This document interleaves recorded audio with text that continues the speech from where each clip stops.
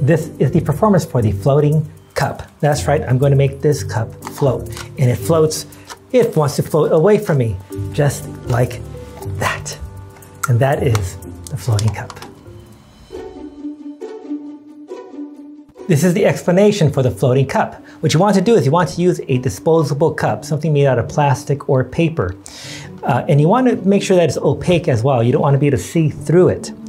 And the secret to this is a big old hole on the back of the cup. That's right, a big old hole that allows me to take my thumb and stick it inside.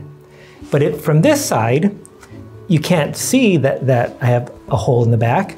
And if I wiggle my fingers like this, it looks like it's floating away from me. And that is the secret of the floating cup.